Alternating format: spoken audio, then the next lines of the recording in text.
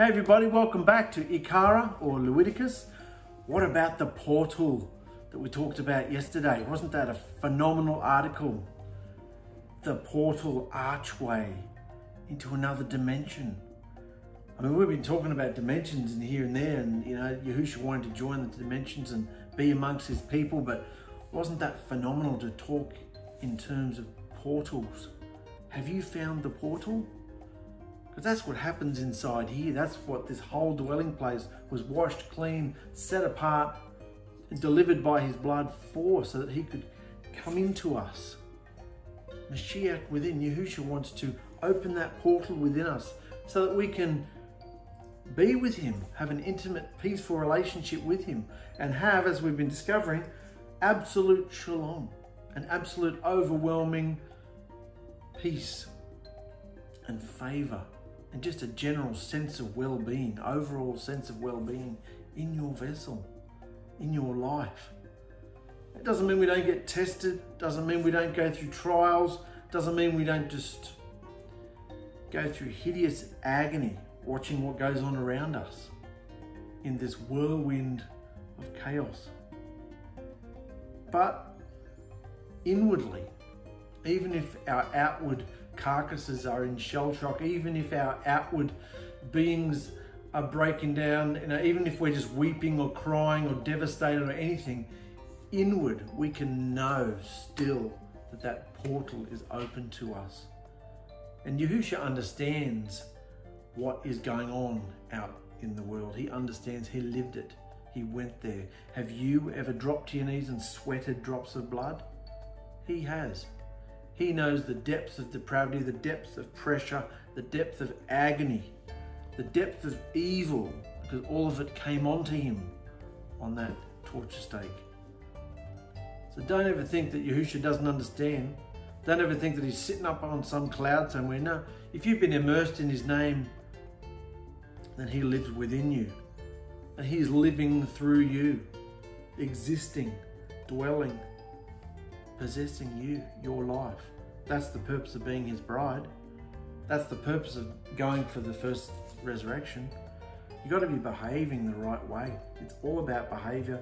That's why we're going through 𝔹𝕖𝕙𝕒𝕧𝕚, and we're coming today to sexual immorality. What is sexual immorality? Here it is. Sexual perversion, sexual immorality, anything that Yahushua doesn't deem as clean, good, sexual behavior. Sexuality is not evil. Sex is not evil. He gave it as a gift to mankind, to men and women. He gave them the desires for each other. But of course, the dragon comes in and twists everything upside down and turns it on its head and perverts everything. Perverts everything. What is sexual immorality? Until Yahushua defined what specific behaviors were sexually immoral, what was immoral or not differed from culture to culture and nation to nation. Even though females are obviously affected by these rulings, the instructions here are only being directed at men. There is going to be a little bit of segregating in these scriptures, and unapologetically, Yahushua doesn't apologize for his instructions for men and for women. Most of these scriptures are directed at men, but they do involve women. Then Yahushua said to Moshe, "Give the following instructions to the people of Yisrael. I am Yahuwah your Elohim. So do not act like the people where you used to live in Egypt, or like the people of Canaan, where I'm taking you." He says a lot here, I am Yahuwah your Elohim. Remember, that's the vow, that's your name meant something. You know, the power of his name. It was like declaring, by saying his name, it's like stamping the situation with his power, saying, don't forget, I am Yahuwah. That in itself is enough for you to obey me. That's why he says at the end of sentences all that. For I am Yahuwah. In other words, he's Yahuwah. Do it. You know, my name is enough to get your attention. You know. So I am Yahuwah your Elohim. Do not act like the people where you used to live in Egypt, and do not act like the people in Canaan where I'm taking you. It's very important that you do not behave like the Egyptians, where you came from, or the Canaanites, where you're going. And what do all those people have in common? Sexual immorality and the pagan idolatry that goes on hand in hand with it. You mustn't imitate their way of life, but obey all my instructions, for I am Yahuwah, your Elohim. If you obey my instructions, you will find life through them. I am Yahuwah. You will find life through them. What does life feel like? Or what does death feel like? These are feelings. These can be destinations, but these are also feelings. Life, if you obey my instructions, I'm there. You please me. You're in my favor. You'll find life. I am Yahuwah. So just remember, in the turquoise here, these instructions were not really about throwing a bucket of cold water on sex-hungry predatory men, though that may have been the case at times. It was more about defining who a man could and could not marry. Remember, we're talking about men here. And rather than just talking about sex with this and sex with that, it was all about, in this culture, who am I allowed to marry? And who am I not permitted to marry? Because in Egypt and in Canaan, you could marry anything, fornicate with anything, have sex with anything, trees, animals, men, women, same sex, or anything that was going on was permitted. That's why Yahushua had to make it clear, you are not to be like the nations. Your behavior is to be set apart. Your behavior is to be set apart. And there's no greater behavior that affects the person, pollutes them, defiles them, than sexual behavior. Things of a sexual nature really make you go weird if you do wrong things. Your behavior becomes weird. And you isolate yourself. You want to stay away from the light. Those that are in the light, Yahushua, you can't approach him. This is what I'm saying about, even though you're washed in his blood and he can approach you now, because to him you're clean, you can't approach him because you're in this disobedience and you don't want to give it up, and you even like it. Oh, but I don't like it. Well, you keep doing it, so you must like it. You like it. You want to do it. Otherwise, if you hated it, you'd stop doing it. You know, can't just blame demons. They give us thoughts, but we are the choosers. We choose the lust of the eyes, the lust of the flesh, and the pride of life. We are the choosers. Demons don't change. You've got to fight them off. But we don't want to, do we? We want to let them in, and we want to partake of things and look at things, you know. You must never have sex with a close relative, your mother, or any of his wives for that matter, your sister, half-sister or stepsister, granddaughter, auntie, uncle, daughter-in-law, sister-in-law, for they are your close relatives. So, you can't have sex with a close relative. You're not allowed to marry. Sex and marriage is the same thing, remember? You're not allowed to marry a close relative. And don't marry or have sex with a woman and her daughter or her granddaughter. So that's pretty, you know, don't have sex with a woman and her daughter or her granddaughter at the same time. With a menstruous woman or your neighbour's wife. Do not marry your wife's sister while your wife is still alive either, for they will be rivals. See, common sense. Don't marry your wife's sister while your wife is still alive, they'll be at each other's throat. Which sisters do we remember? Right here. What about Jacob marrying Leah and Rachel? Many times in the scripture, we see behaviours done that aren't Yahushua's ideal plan for mankind. However, he permits them at the time because he can. Obviously, the best scriptural pattern, we're looking at patterns, remember? Not the how's, whys and everything. The pattern, looking for the pattern. And what's the best pattern? Obviously, the best scriptural pattern for marriage is one man and one woman. Just as it was in the garden, one man and one woman. Therefore, a man will leave his mother and father and cleave to his wife, and they shall become one flesh. Yeah? Man and woman. That's the pattern. That's the definition of marriage. One man and one woman. So, ash and an asher. Well, ladies only. Adultery was only a female crime.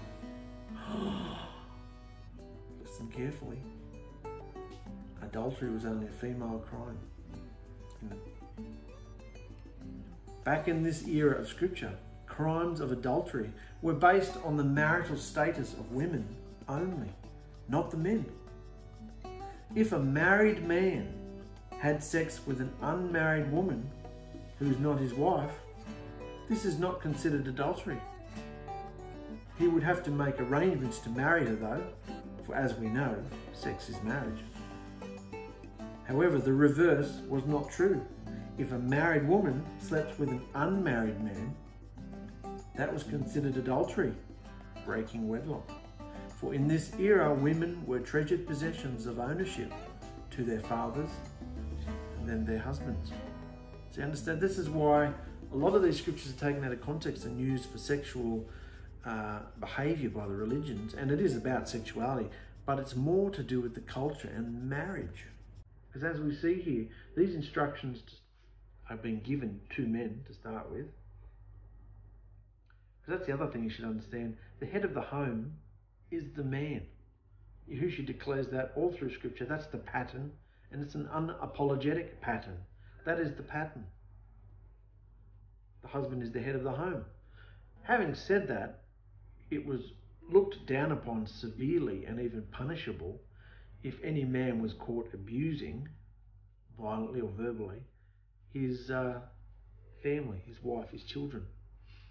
So there's got to be balance. Yes, the husband is the head of the home, but it also means he was held to a higher standard of behaviour as well.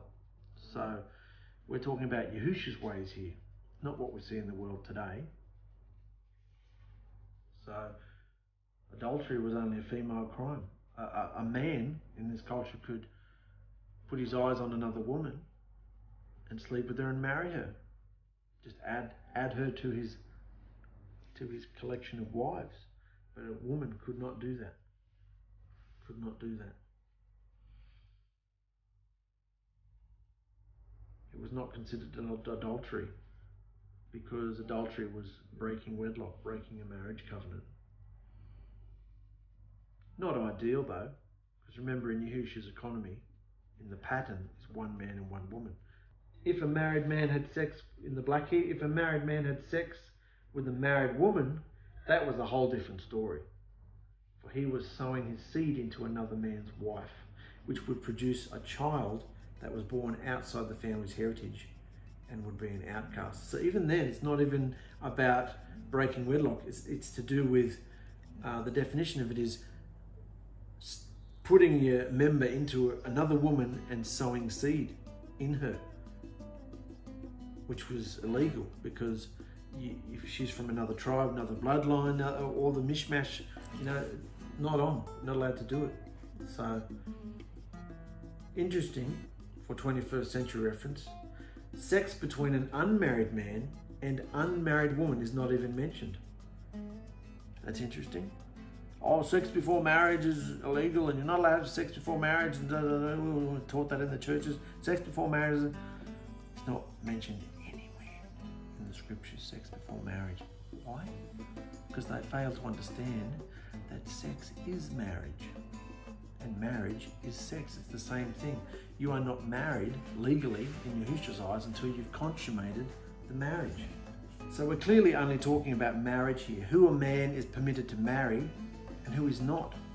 Can't marry close family members, can't marry a neighbour's wife, can't, marry him, you can't do this and you can't do that. So Yahushua is very specific, but just understand that adultery back in this era was only considered a female crime because the males could marry as many women as they wanted, really, in this era. As much as that might make your stomach turn, that's just the culture that they lived in. So we've talked about a married man sleeping with an unmarried woman. Of course, this unmarried woman could not be living with her father because then she would be the father's possession. She'd have to be free. Otherwise, if he slept with a woman who was a virgin who was in her father's home still, he would have to pay the bride price and marry her, because no one else is going to marry her now because she's been defiled. Men back here only wanted to marry a pure virgin bride. So, and that was what the father was selling, offering to the husband. So it's about, it just doesn't sound good, does it? But it's about property, possession, and the quality of the possession, the women with the most treasured possessions. And so you couldn't go and just sleep with another woman. And if you did, if she lived with her father, the father would be very unhappy. You've got to pay the bride price now plus X amount of percentage, because no one else is going to marry her now because she's been, defiled. So you slept with her, you married her. And many times, I mean, that was the big test on the husband. Remember, we went through all that. The husband and wife would sleep together, and the sign of the blood covenant on the sheet. If there was no blood on the sheet, the husband would know he'd been ripped off. His wife was not a virgin. So it's about carrying over the possession from one to the other. So interesting, in the 21st century, sex between an unmarried man and an unmarried woman, that is a woman who is not married and a woman who does not live with her father or mother. So sex between an unmarried man and an unmarried woman is not even mentioned. So those who say sex before marriage is evil and this and that and this and that, adding all this pressure onto young people, it's not even, this is the foundation of what right and wrong is in Scripture, not mentioned. However, let's read on. We know that in Yahushua's eyes, consummation and marriage are the same thing. So, multiple uncommitted partners would definitely be considered as evil, immoral behaviour, wouldn't it? So, see how understanding the definition of marriage makes a big difference? It's not what we thought, oh, you just can't have sex before marriage. Well, sex is marriage. So, you can't have sex with lots of different people because you're marrying all of them in Yahushua's eyes. And a man who's not willing to make covenant and commitment and sacrifice and love these women, all these women that he's sleeping with, is actually breaking the blood covenant, breaking the instructions. Can you see that? And a woman who does that behaviour was considered a whore. So, what does that say about the women today who aren't even getting paid for it? But they're still sleeping around, but they're not getting paid for it. They're considered a whore by Scripture, but they're not getting any money out of it. Back to the Scripture. Do not permit any of your children to be offered as a sacrifice to Moloch, for you mustn't bring shame on the name of Yahuwah your Elohim by doing this wicked behaviour. Why have we gone from sexual behaviour, who a man can and cannot marry, straight into this worship of Moloch? Why has he just mentioned that smack bang in the middle here? The horrid activities the heathens practiced at their temples in worship to their deities included child sacrifice and male temple prostitution, which involved the common practice of anal sex. So Yahushua is condemning the two most practiced abominations that the pagan nations engaged in during their religious observances in this statement, and also the one that directly follows. So what are the two most abominable practices? Sacrificing your children to Moloch, and do not have sex with another man as with a woman, for it is an abomination. Remember, underline things that say abomination, because those behaviours never change. We can't just say, oh, that's been fulfilled, or that's been, that's something that Yahushua hates, always has, always will. It's a total perversion, twist, knocking it on its head of his instruction. And remember, he's into patterns. And if you knock the patterns and twist them and pollute them and pervert them, he's not happy. So don't sacrifice your children to Moloch. That was the first abomination. And the second one is do not have sex with another man as with a woman, for it is an abomination. And do not have sex with an animal, for this behaviour is absolutely perverse. It's a perversion of his instructions, a perversion of the improper use of sexuality and your sexual organs. That's why this scripture up here was put right in the middle here. We're talking about sexual behaviour, who a man can and cannot marry, and suddenly we're talking about Moloch. Why? Because this is the behaviour they did at the pagan temples. So this scripture is condemning the male temple prostitution. And that's what they did. It was common culture for the temple priests, Egypt, Canaan, the pagan temples, to engage in anal sex. That was what they got off on in the pagan temples, in worship to their deities. And the women would get in on it too, because think about it. If you were a temple prostitute, of which there were many, if you were having sex the normal way, you'd get pregnant and you'd go out of business. So the women would have sex anally as well. So that way they wouldn't get pregnant. So you can see just how much Yahushua hates the behavior, the sexual behavior of the nations.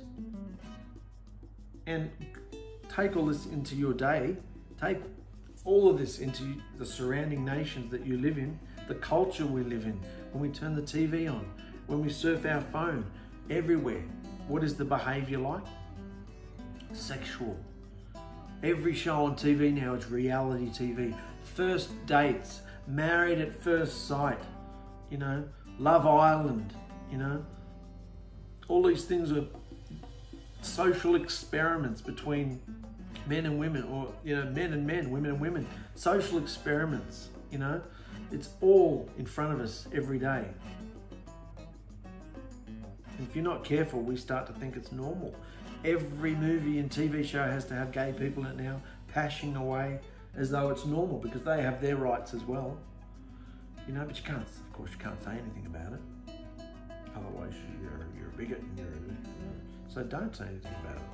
But I'm talking to the bride here.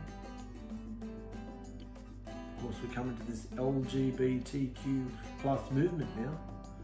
They've added other letters since I've made this, but I can't remember what they all stand for. So, lesbian, gay, bi, trans, queer.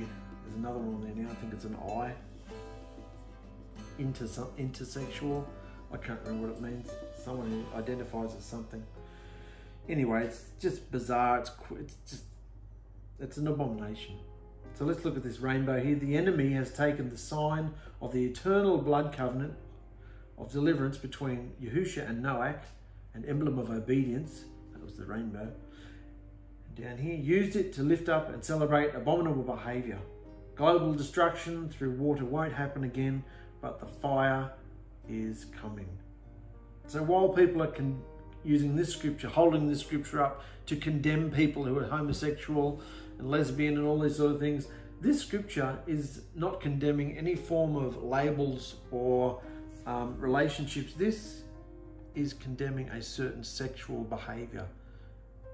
One specific sexual behavior, and that is anal sex. That's what it's, because it's talking about, remember, you've got to read it in context.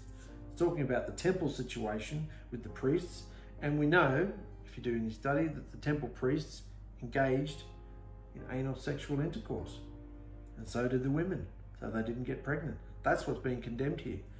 But of course, that's the whole point of being homosexual, lesbian, or LGBTQ, isn't it? Improper use of sexuality.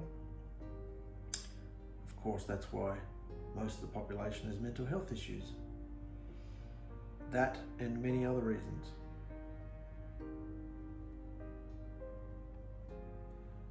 So do not defile yourself in any of these ways. For the people I'm driving out before you have defiled themselves through all these abominable behaviors, and the entire land has become defiled. The land has become defiled. So I'm punishing the people who live there, and I will cause the land to vomit them out. Interesting here. You must obey all my set apart instructions and not commit any of these abominable behaviors, defiling the land and giving me a reason to vomit you out too. So if you do all these behaviors, you get vomited out of the land. This, of course, applies to both the native-born Israelite and the foreigners living among you. Whoever commits any of these abominable behaviors will be cut off from the community of Yisrael. Cut off. Executed. And spiritually severed from your relationship with Yahushua. So obey my instructions and do not defile yourselves by committing any of these abominable behaviors. For I am Yahuwah your Elohim. How many abominables are in there? 1, 2, 3, 4, 5. Perverse and abominable are the same. 6. There's about 6 in there. Get the feeling Yahushua doesn't like this behavior? Do you think he's changed his mind? Is this one of those behaviors that transforms? No, he just hates it because it's not the pattern. Polygamy isn't even the pattern anymore. You're not supposed to take multiple wives. Oh yes, you could legally and not get in trouble. I mean, you could with the government, but Yahushua, technically, it's not disobedient behavior, but it's not the ideal pattern. One man and one woman is the ideal pattern from the garden. That's what we're trying to get back to, isn't it? So that's how we know how to behave. So every single one of the sexual behaviors Yahushua has singled out here will cause ritual impurity. And when a high enough number of these evil behaviors are committed by a large enough portion of the population, Yahushua will say, that's it, and take action to remove the people from the land. Throughout the scripture, we're going to see this principle in action, for there's a strong link between the land and its people. When a nation reaches a level of immorality Yahushua has deemed as too excessive, that nation will begin to experience a series of disasters at his hand. It may be an economic collapse, a devastating natural disaster, or even widespread sickness. Look at Genesis 15:16, where it says, the disobedience of the Amorites has not yet reached its full measure. What does that scripture mean there? The disobedience of the Amorites has not yet reached its full measure. So he wasn't going to judge them yet because their disobedience hadn't reached the full measure. Well, what Yahushua is saying is that once the wickedness and evil has become too much, when all of the baby sacrificing and perverse sexual behavior of the Amorites has reached a certain tipping point, then he is going to act by bringing Abraham's descendants back into the land where the Amorites dwell. Or to be more specific, Yahushua is going to use his people as warriors to forcibly drive out the Amorites. Very interesting, isn't it? So he doesn't like these Amorites because of their behavior. He didn't like Sodom and Gomorrah, not just because of their sexual behavior, but because of their cruelty, their cruel behavior, inhospitable behavior as well. And of course, we know he flooded the earth as well for not only sexuality, not only sexual perversion and immorality, but forming giants, Nephilim, sleeping, interfering with the human genome, intermixing with, angels and humans, and, all that stuff that they did is an abomination to him. He wiped out the whole world except one little ark of people. Every nation in history that has reached an excessive level of depravity, as determined by Yahushua, experienced his harsh hand of judgment, whether it was Germany in World War II, the Middle Eastern nations, or some of the humanistic European nations currently experiencing financial collapse. How long do you think Yahushua is going to turn a blind eye to abortion, which is nothing less than our modern version of child sacrifice? How long do you think he's going to allow the LGBTQ to be lifted up and celebrated to the point where gay marriage, gay pastors, transgender drag queens, and gender fluidity in children becomes the norm? How long do you think he's going to put up with this? Just as he did in Sodom and Gomorrah, just as he did at the time of Noah, just as he did when the Amorites had reached their level, the abominable behaviors, the Amorites. How long do you think it's going to be? Why won't Yahushua come back? Why won't he do this? Why? Where are you, Father? What's going on? Why are you allowing all this? Just wait. It's filling up. It's filling up. The depravity and disobedience and pure evil is filling up the measure. And when it reaches the tipping point, that's when he's coming back. How much longer do you think Yahushua will allow his word and presence being removed from every government institution, school, activity, and public space in our nation? Of course, Yahushua is slow to anger, yet history shows that he judged his own set-apart people, Yisrael, and he judged them very harshly. If that's the case, he will certainly not overlook us either. The reapers and fire are coming. That's interesting, isn't it? That was all about who a man can and cannot marry, what he can stick his member into, and what he can't.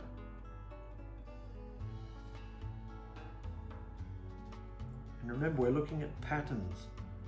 The perfect pattern of an ideal marriage is one man and one woman. So why would you settle for anything like, other forms of polygamy and other things? Why would you want to? Just so you can be sexually perverse or whatever, or, Do you think the wives are really happy sharing their husband? Do you think it makes for a happy marriage? Or is that man, it says a lot about the man, doesn't it? Even though I'm permitted by my religion to, what does it say that you're willing to do that? It's almost like having an affair. Because you're showing that you're showing your original wife that you're not satisfied with her and you want a younger model. It's not fair. It's not the ideal pattern. What does the scripture say? Be satisfied with the breasts of the wife from your youth. The wife that he's given you. Be satisfied with her body. Be satisfied with her and her, everything about her. Be satisfied with her. Don't be looking at other things. That's the world we live in today. Sexual immorality and perversion, where pornography and nudity is just the norm. But that's actually worshipping an idol. That is idolatry, because you are lifting up a human creature and idolizing it. You're not worshipping Yahushua. You are worshipping another human being and wanting to see them naked and wanting to see them do perverse things, instead of dwelling and being intimate with the person that he's given you. If you are young and single and don't have anybody yet, then that's where you talk to Yahushua. I'm talking to the bride here, remember, those who are immersed in the name of Yahushua HaMashiach. If you are young and single, if you are old and single and want a partner, a wife or a husband, then don't be like all the other religious freaks out there, Messianics and Nathrims and all those things.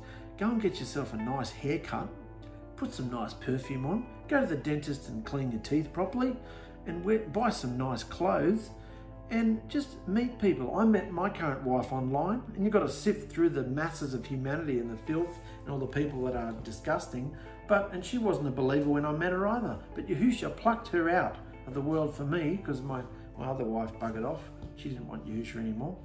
So we now have a big party of 10 up on the hill every night. Her 2 children and my 6 children, her and I. Yahushua's done all this. You couldn't have planned it like this. But my point is, if you are young and single, Yahushua knows what you need.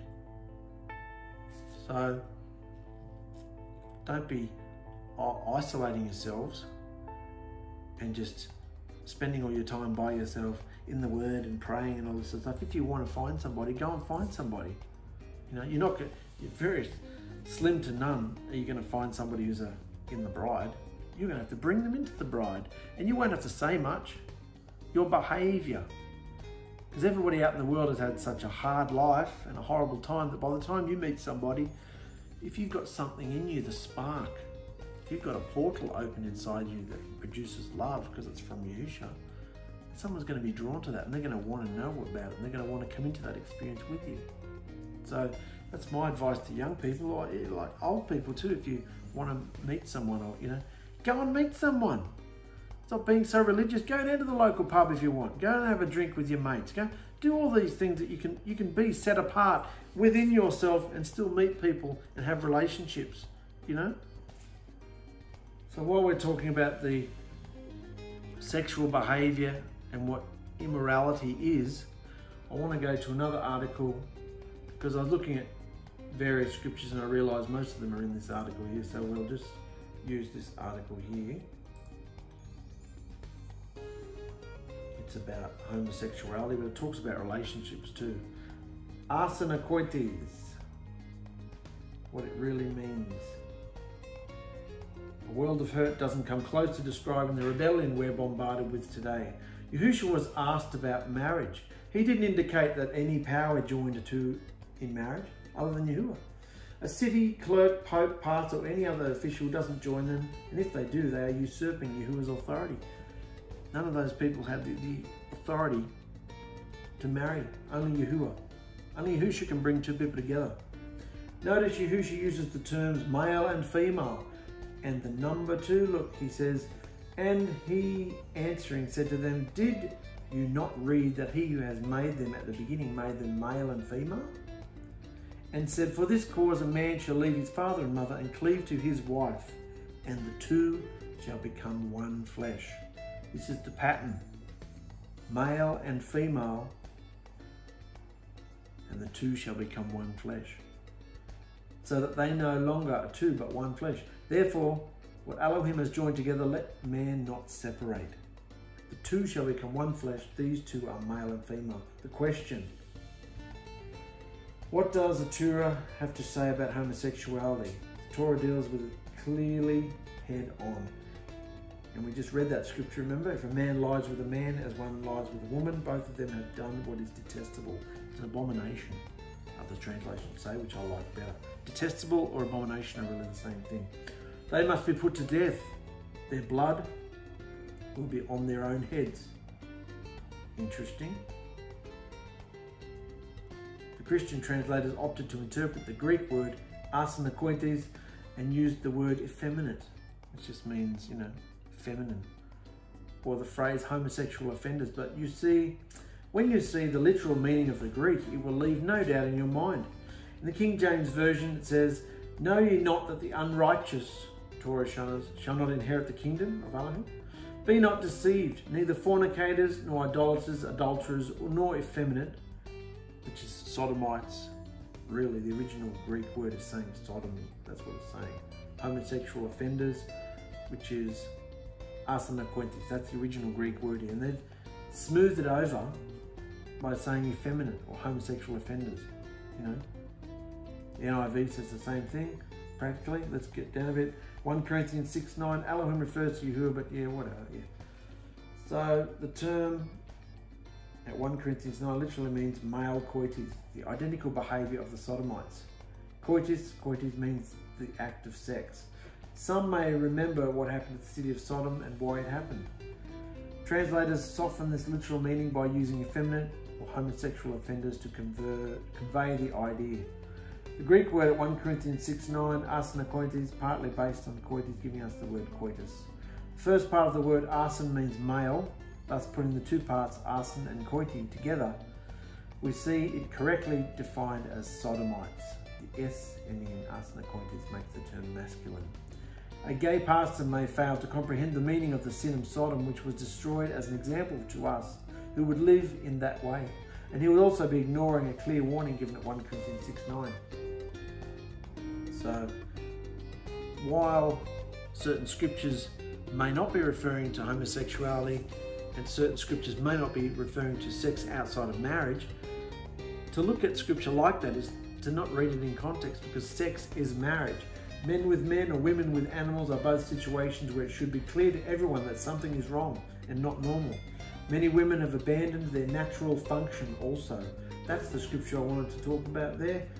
When Paul says, many women have abandoned their natural function.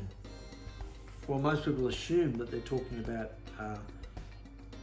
lesbianism. It's not actually talking about lesbianism. It's talking about back in the temple prostitutes. Natural function is to have sex in the front hole, but they weren't. They were having it in the back hole. Anal sex. So they were swapping their natural function. Remember, everything goes back to Leviticus. This is the culture. Everybody was talking about, quoting, using Leviticus as the basis. So that's why Paul says, many women have abandoned their natural function. Many women have abandoned their natural function also and turned away from childbearing, see? Many who have put their professional lives ahead of making families fall into this thinking. 21st century, what's this? Many who have put their professional lives ahead of making families fall into this thinking. Homosexuals, to make themselves feel normal, attempt to adopt children and usurp the concept of marriage, calling on the legal systems to declare their union a marriage. The legal systems, one by one, are declaring it a marriage. But what does Yahushua think? His ways are not our ways. Definitely not the world's ways. What does he call it? An abomination. They call heterosexuals breeders. Yeah, cool. A perversion would be any activity not intended by our Creator. A perversion would be any activity not intended by our Creator. A perversion would be any activity not intended by our Creator. A perversion would be any activity not intended by our Creator. If women all got together by themselves, men would be left without their natural affection. See? A man's natural affection is towards his woman. That's why a man is given a sexual drive, so is a woman, for each other. So when Yahushua says, even if you look at a woman lustfully in your mind, you are committing adultery with her. Many have tried to excuse that and say, oh, he was talking about claiming her in marriage and taking another man's wife. And yeah, well, even if he was, but the whole point of lust. Remember we looked up that word back in our wilderness studies? The lust, the drawing, the deep desire, the craving, the yearning, the heavy breathing. That lust towards a woman that's not yours. The only woman you can call yours is one that you have been given in a blood covenant of marriage and consummated. She's yours and she's yours and you are hers. So young people, if you want to know the pattern of being married and you don't want the guilt, then the scripture makes it very clear that Paul speaking to Timothy, do not rebuke an older man, but treat him as a father. Reason with him, plead with him as a father. Treat the older women like mothers, treat the younger men as brothers, treat the younger women as sisters in all purity. So there is your instruction. If you're not sure, should you be going out there pushing up the titties and sitting with your legs apart, and flashing, trying to gain people's attention, bringing everything into the sexual organs? That's humour today. Everybody's doesn't think it's funny unless it's sexual. Is that Yahushua's way though? Are we to be flirting, battering our eyelids and drawing people in through sexuality? That's the behaviour of the world. See, you can interpret these scriptures and pull out a whole lot of rules and regulations and cultural stuff that doesn't relate to us, or you can look at the one thing that has never changed throughout time, and that is behaviour. So if you're confused as to how you should behave sexually, well, if you're married, between husband and wife, and young people who aren't married, old people who aren't married, who want to know the pattern and how they should treat other people in the world, and definitely in the body of believers in Yahushua's bride, Paul said to Timothy, treat each other in all purity. If you haven't married somebody and you've entered a blood covenant with them, consummated with them, you treat all women like they are your sister. You don't go kissing people. You don't greet people with a kiss on the lips either. That's dreadful. People who want to kiss each other on the lips. Dreadful, weird behaviour. It's sexual behaviour. Kissing people, kissing your children on the lips. No, don't kiss my lips. No, kiss me on the cheek. It's not right. You're teaching children sexual behaviour. Oh, it's just innocent affection. Yeah, well, do it on the cheek. It's the same affection, isn't it? These behaviours can cut us off from Yahushua's favour. Do you want to be in Yahushua's favour? I do. And many times I read commentaries and things of people excusing even masturbation. That's not hurting. Oh, that's not hurting anybody. Well, what about improper use? Because you can get off on yourself so much that you don't even want to be with your wife or your husband. It's improper use. Oh, but I don't look at any... Well, A, that's a lie, because you're looking at something in your mind. Something's turning you on. Something's making you want to do it. It's not just biological. The body gets rid of any fluids it needs to in the night if it needs to. You don't need to help it along. So that's just an excuse. Oh, what about the story of Onan? Oh, that wasn't because he spilled his seed. That was because he was just a bastard and wouldn't give his dead brother's wife a child. And that was very important back then. That was because he was a horrible person and stingy. That's why he was killed. It wasn't because of the masturbation. It was both. It was both. So don't make excuses. And at the end of the day, because I am talking to the bride here, if you don't believe me, go and test the theory. If you believe that masturbation is not wrong, go and test the theory and see how you feel. I can tell you, you feel like death. And if you continue and insist and keep doing it, your behavior will go strange and shifty and unpredictable, because it's disobedience to Yahushua's instructions, and it's particularly of a sexual nature. You'll start going weird, and you'll start talking to yourself and thinking things and muttering and doing all these weird, shifty behaviors. And it's because of your disobedience, the secret things you want to keep under your tent. Sexual disobedience is really important to Yahushua because he's provided everything we need in our lives. Young people, old people, if you're unmarried and you have these desires, Yahushua said, you can't contain yourselves, get married. You know? And when you get to a certain age in the 21st century, you're not going to find a virgin bride anywhere, or a virgin husband. So just find somebody that you like and you get along with and that is willing to love you for who you are, and move on with it. And if they come to Yahushua through your behavior, great. If they don't, marry someone who's at least got a respect for what you believe, you know? So that's the best advice I can give. Because this portal, remember, it's all about the portal. You don't want to shut the portal. That's the only connection you have with the higher dimension. That's the only down payment, the only taste, the only drops of life we get from this dimension that Yahushua has connected with his own blood and his own body. So that was all about sexual behaviors, guys. Stay strong and just do what you need to do and make it right. Yahushua said, just go and don't do that anymore. Go and sin no more. Go and be disobedient no more. Yeah? You're washed clean. You're healed. You're forgiven. Have it.